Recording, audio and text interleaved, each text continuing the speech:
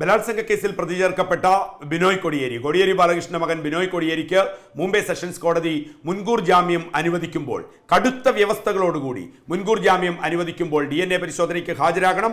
എല്ലാ തിങ്കളാഴ്ചയും അന്വേഷണ ഉദ്യോഗസ്ഥന് മുന്നിൽ ഹാജരായി ഒപ്പുവയ്ക്കണം. അവിടെ ഉയരുന്ന ചോദ്യം DNA ടെസ്റ്റുമായി ബന്ധപ്പെട്ടാണ്. കോടതിയിൽ നഖശിഖാന്തം ബിനോയ് കോടിയേരി എതിർത്തു. DNA ടെസ്റ്റ് എന്ന ഈ പരാതിക്കാരിയുടെ വാദഗതി കോടതി അംഗീകരിക്കരുത്. തന്നെ DNA ടെസ്റ്റിന് വിധേയനാകാൻ ആ ഒരു ഉത്തരവ് ഉണ്ടാകരുത്. പക്ഷേ കോടതി അവിടെ ഇട്ടിരിക്കുന്ന ഉത്തരവിൻ്റെ ഏറ്റവും കടുത്ത വ്യവസ്ഥ DNA പരിശോധനയ്ക്ക് ബിനോയ് കോടിയേരി ഹാജരാകണം. ഉയർന്ന ചോദ്യം ഈ തരത്തിലാണ്. പൊതുയിടത്തിൽ ധാർമ്മിക ചോദ്യം. നിയമത്തിന്റെ മുന്നിൽ നാളെ ഈ കേസ് ഒത്തുതീർക്കപ്പെട്ടേക്കാം. ക്രിമിനൽ സ്വഭാവം വിട്ട് ഈ കേസ് ഒരു സിവിൽ സ്വഭാവത്തിലേക്ക് മാറാം. അതായത് ഒരു യുവതിയുമായി വിവാഹ ബന്ധത്തിൽ ഏർപ്പെടാനുള്ള ഒരു കരാർ, വിവാഹ കരാർ, ആ വിവാഹ കരാർ ലംഘിക്കപ്പെട്ടു. സ്വാഭാവികമായും ഒരു സിവിൽ കേസ്, നമ്മുടെയൊക്കെ നാട്ടിൻ ഭാഷയിൽ പറഞ്ഞാൽ ഒരു ഡിവോഴ്സ് കേസിന് പോകുന്ന ആ ഗ്രേവിറ്റി മാത്രമേ ഇപ്പോൾ ഈ സാഹചര്യത്തിൽ ഈ കേസിനുള്ളൂ. അവിടെ അത് നിയമപരമായ കാര്യം. നാളെ ഈ കേസ് ബിനോയ് കോടിയേരി ഒത്തുതീർത്തേക്കാം. കാരണം നിയമപരമായി ആ കുഞ്ഞിന് അവകാശപ്പെട്ടതെല്ലാം ബിനോയ് കോടിയേരിയിൽ നിന്ന് അവിടെ കൊടുത്തു കഴിയുകയാണെങ്കിൽ പിന്നെ കേസിന് പ്രാധാന്യമില്ല. കേസ് ഒത്തുതീർപ്പാക്കാം. പക്ഷേ ഉയരുന്നത് ധാർമ്മികതയുടെ ചോദ്യമാണ്. നിയമത്തിന് മുന്നിൽ അപ്പുറത്തേക്ക് ധാർമ്മികതയുടെ ചോദ്യമാണ്. ആ ചോദ്യത്തിന് ഉത്തരം പറയേണ്ടത് ബിനോയ് കോടിയേരിക്കും അപ്പുറത്തേക്ക്, വിനോദിനി ബാലകൃഷ്ണനും അപ്പുറത്തേക്ക് സാക്ഷാൽ കോടിയേരി ബാലകൃഷ്ണൻ. എന്തുകൊണ്ട് കോടിയേരി ബാലകൃഷ്ണൻ CPM പോലെ ഇരവാദം നടത്തുന്ന പാർട്ടിയുടെ, ഇരവാദം ഔദ്യോഗിക സ്ലോഗനായി പറഞ്ഞിട്ടുള്ള ഒരു പാർട്ടിയുടെ സംസ്ഥാന സെക്രട്ടറിയാണ്. മാത്രവുമല്ല അതിൻ്റെ പരമോന്നത സമിതിയായ പോളിറ്റ് ബ്യൂറോയുടെ നേതാവാണ്. അതായത് CPMന്റെ ദേശീയ നേതാവ് എന്നർത്ഥം. മാത്രവുമല്ല അദ്ദേഹം മുൻ ആഭ്യന്തരമന്ത്രിയാണ്. കണക്കുകൂട്ടലുകൾ അനുസരിച്ച് പോയാൽ ഭാവിയിൽ കേരളത്തിൻ്റെ മുഖ്യമന്ത്രിയാണ് ഈ കോടിയേരി ബാലകൃഷ്ണൻ. ആ രാഷ്ട്രീയ നേതാവിനോട് പൊതുസമൂഹം ചോദിക്കുന്ന ചോദ്യമുണ്ട്. നിങ്ങളുടെ മകനെതിരെ ഒരു യുവതി ഒരു പരാതിയുമായി പൊതുസമൂഹത്തിന് മുന്നിൽ നിന്ന് വന്ന് പറയുകയാണ്, ഈ വ്യക്തിയിൽ നിന്ന് എനിക്കൊരു കുഞ്ഞുണ്ടായി. ഇതാ ഈ 8 വയസ്സുകാരൻ, ഞാൻ ഈ മുന്നിൽ നിർത്തി കാണിക്കുന്ന ഈ 8 വയസ്സുകാരൻ എൻ്റെ വയറ്റിൽ പിറന്ന, എൻ്റെ ഉദരത്തിൽ പിറന്ന, എൻ്റെ ഗർഭപാത്രത്തിൽ പിറന്ന ഈ 8 വയസ്സുകാരൻ്റെ പിതാവ് കോടിയേരി ബാലകൃഷ്ണന്റെ മകൻ ബിനോയ് കോടിയേരിയാണ്. നിഷേധിക്കുന്നു ബിനോയ് കോടിയേരി ബാലകൃഷ്ണൻ നിഷേധിക്കുന്നു, വിനോദിനി ബാലകൃഷ്ണൻ നിഷേധിക്കുന്നു. യുവതി തിരിച്ചു ചോദിക്കുകയാണ്, നിങ്ങൾക്ക് ശാസ്ത്രീയ പരിശോധന നടത്തൂ, ഞാൻ റെഡി. അങ്ങനെ സ്വാഭാവികമായും പറഞ്ഞാൽ അഭിമാനമുള്ളവരാണെങ്കിൽ, സത്യസന്ധതയുള്ളവരാണെങ്കിൽ, ജീവിതത്തിൽ വാക്കുകളോട് ധാർമ്മികത പുലർത്തുന്നവരാണെങ്കിൽ ആരായാലും എന്താണ് ചെയ്യുന്നത്?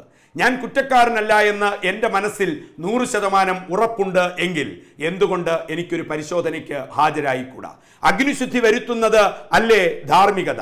അത് രാഷ്ട്രീയ ധാർമ്മികതയ്ക്കപ്പുറത്തേക്ക് വ്യക്തിധാർമ്മികതയും വ്യക്തിശുദ്ധിയും അതല്ലേ? ആ അർത്ഥത്തിൽ ബിനോയ് കോടിയേരിയെ ഉപദേശിക്കേണ്ടത് ആരാണ്?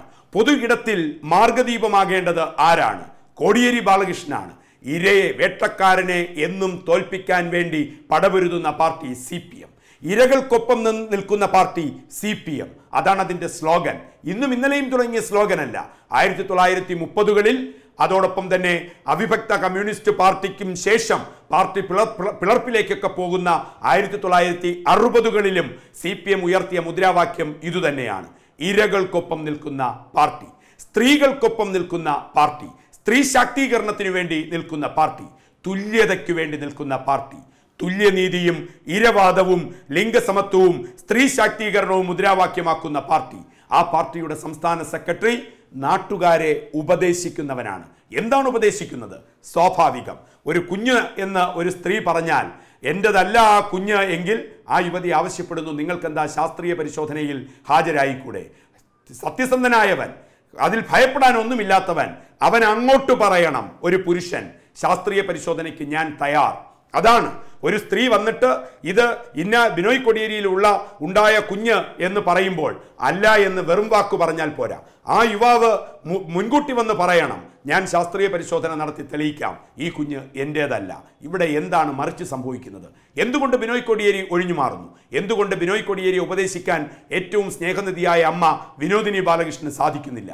അതിനും അപ്പുറത്തേക്ക് രാഷ്ട്രീയ ആദർശശാലിയായ സാക്ഷാൽ CPMന്റെ സംസ്ഥാന സെക്രട്ടറിക്കും മുൻ ആഭ്യന്തരമന്ത്രിക്കും CPMന്റെ പോളിറ്റ് ബ്യൂറോ അംഗം കോടിയേരി ബാലകൃഷ്ണനും സാധിക്കുന്നില്ല. ധാർമ്മികമല്ലേ കോടിയേരി? ഈ ചോദ്യമാണ് പൊതുസമൂഹം ചോദിക്കുന്നത്. എന്തുകൊണ്ട് നിങ്ങൾക്ക് നിങ്ങളുടെ മകനെ ഉപദേശിച്ചുകൂടാ? നിങ്ങളുടെ മകൻ്റെ മകൻ അല്ല ഈ ബീഹാറുകാരി യുവതി പറയുന്ന ആ 8 വയസ്സുകാരനെങ്കിൽ നിങ്ങൾ മുൻകൂട്ടി വന്ന് പറയൂ, നിങ്ങൾ മുൻകൈയെടുത്ത് ആ DNA ടെസ്റ്റ് നടത്തൂ. അതല്ലേ ധാർമ്മികത? അതിൽ നിന്ന് എന്തുകൊണ്ട് നിങ്ങൾ ഒളിച്ചോടുന്നു? നിങ്ങൾക്ക് എന്താണ് മറയ്ക്കാനുള്ളത്? തെളിയിക്കപ്പെടുന്ന വസ്തുതയല്ലേ അത്? ND തിവാരി മുതൽ ഉള്ളവർ തർക്കമുണ്ടായ ഘട്ടത്തിലൊക്കെ ഇതേ DNA ടെസ്റ്റിൽ കൂടെ പോയി തെളിയിക്കപ്പെട്ടു കാര്യങ്ങൾ. നിങ്ങൾ ഭയക്കുന്നത് എന്താണ്?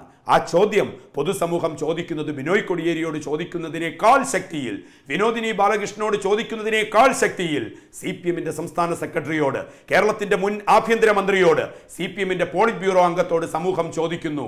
DNA ടെസ്റ്റ് നടത്താൻ മകൻ ബിനോയ് കോടിയേരിയെ പ്രേരിപ്പിക്കേണ്ടതല്ലേ?